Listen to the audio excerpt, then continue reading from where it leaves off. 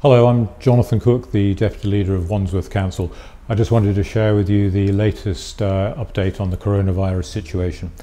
First of all, schools in the borough, we recognise that there will be a lot of key workers and others who will continue to be reliant on the schools, so we're working hard to keep disruption to an absolute minimum.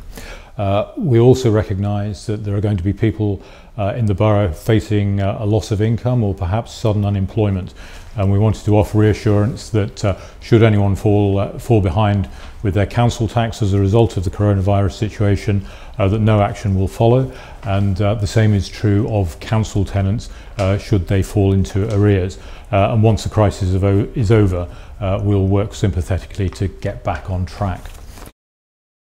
I would also like to share the fact that we've taken the difficult decision to close our libraries, our leisure centres, our sports centres and community centres.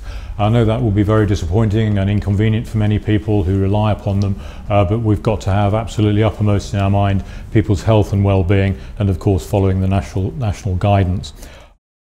We are constantly updating our website. There is new information today about support for vulnerable residents and also for businesses, and we know that many small and medium-sized businesses in the borough are already struggling.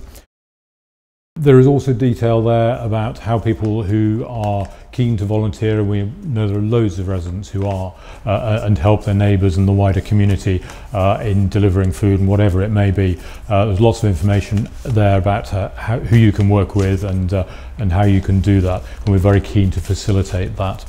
So do please keep in touch with all of the media channels that we've got here at Wandsworth Council, and please stay safe and stay well. Thank you.